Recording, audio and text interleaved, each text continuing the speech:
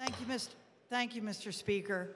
I'd also like to thank my colleague from Delaware County for making the motion to allow the non-public schools to get their textbooks and equipment. I'd like to thank my colleague from Bucks County for being so incredibly eloquent on why, if you're going to make one vote this afternoon, this is the one that you should make. Like many of you, I received a bunch of emails saying that children in my district would go without textbooks if we didn't get the budget done. So I carefully called my school superintendents and discovered that that was not true of any of the public schools. In fact, my public schools are mostly funded at home, get very little state aid, and are not having any trouble paying for textbooks. And I responded that way to all the emails saying, I've consulted the North Penn School District and the Wissahickon School District, and we're not having any problems getting textbooks.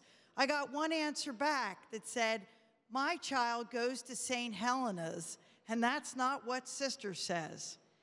And by the way, having gone to a Catholic school myself, I paid attention.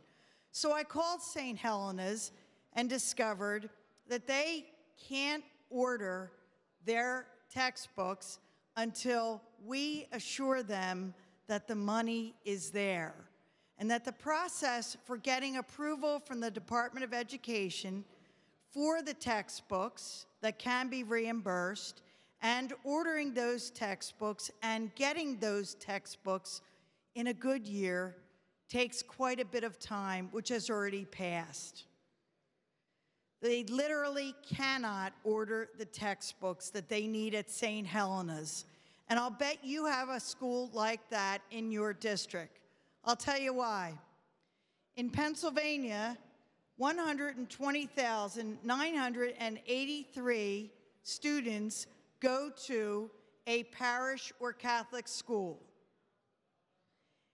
All of those students are saving their local school districts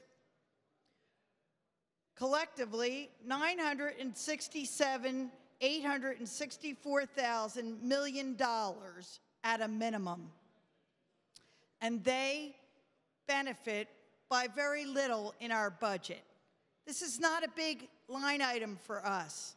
This is not something the governor should fault you for releasing. And we have the money. You know this. Every time you buy something at a store, that 6% goes to Harrisburg. We've got this money. We can do this. We can get it done. And we really have people in all of our districts who need it. The money's there. I don't think the governor can fault you if you depart from him on this one vote. And I do think that the people that you represent will be very grateful. Please, please, let the money go. Thank you.